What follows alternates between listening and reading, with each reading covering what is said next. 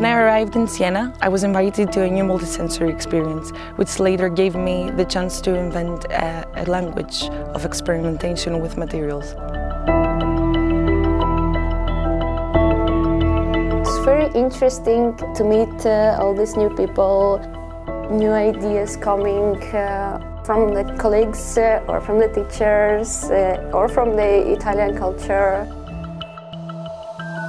Siena is really a different place, brings up a new side of yourself, allows your creativity flow in different directions.